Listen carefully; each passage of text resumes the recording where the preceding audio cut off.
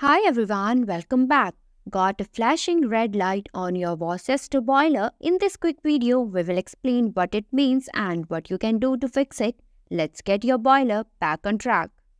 Worcester boiler reset button flashing red, meaning the flashing red light on a Worcester boiler can signify several potential issues: fan unit malfunction, air pressure switch problem, low boiler pressure overheating, gas supply issues.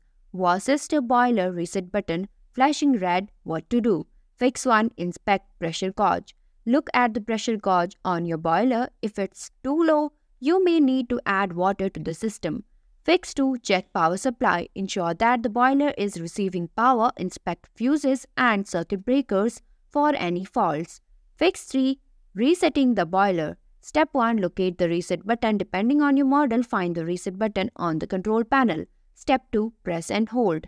Press and hold the reset button for about 3 to 5 seconds. If successful, you should see a change in indicator lights. Thanks for watching. If you liked the video, please hit the like button. If you want to see more videos, hit the subscribe button.